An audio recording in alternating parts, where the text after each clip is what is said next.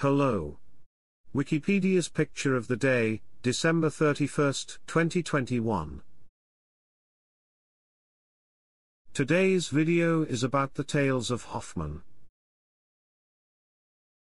The Tales of Hoffmann is an opéra fantastique by the French composer Jacques Offenbach.